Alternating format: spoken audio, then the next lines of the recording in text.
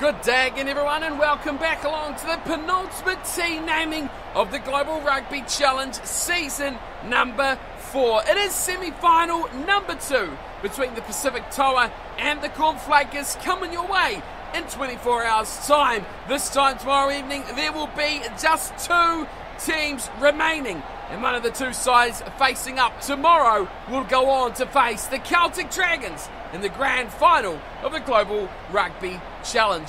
Today we're having a look at the 2-15s starting for our next matchup, and it's been a while since we've seen the Pacific Toa in action, so some of these guys have been out for a number of weeks, but they have gone with a very strong starting lineup for the team that finished second in the regular season with a 9-win, 3-loss record and some impressive displays throughout the season as well. The last time we've seen them was in round 12 when they faced off against Leinster in a close 3-point victory in that final matchup of the regular season. They had the bye in round 13, of course, didn't need to play a quarter-final, went straight to tomorrow's matchup, which is the semi-final against the Flakers. So let's have a look at their team. Starting off with the front row, it will be at loosehead prop, Sitaleki Kavalu, at hooker, Simisi, Lincoln, Atamai, and Fetu Tipu will line up at tight head. Into the second row, Andre Lambrex will line up alongside Ryan Webb in the locks, with Conrad Febby starting at blindside, Tama Bailey at open, and Ross Cameron completing the pack at number 8. Jim Ali Gino will captain the team from scrum half, and he'll partner Henko Thiard in the halves, with Thiard moving to 10. Bob Jeffrey and Dean Mumberg, the experienced midfield combination, return to 12 and 13 yet again, with Max Hansen keeping his number 11 jumper, Tom Barrett moving across to the right, and Daryl Gray taking that fullback jumper. That is your Toa team to take on the Flakers, who have been in much more action over the last couple of weeks than their upcoming opponents.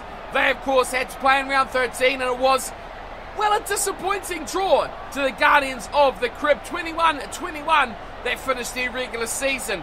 Then they had to come along and play the All Flakes, which that was an extra time thriller that ended 31-24 to the Flakers. 80 minutes could not separate those 2 sides. They had to go even longer to find a victor, and that sees the Flakers move in to semi-final rugby. Their team is unchanged yet again, and why would you? They've performed well throughout the latter parts of the season, throughout the whole season. Really, this is second versus third in the overall ladder. So their team starting off again, front row, Robert Peeler at loosehead, Peter Matthews at hooker, and Zazas Kukulska on the tight end side. Chris Smith and Roy Filkins again line up in the second row. Frederick Loeb, Francois Valentine, and Callum Wilson are the back row.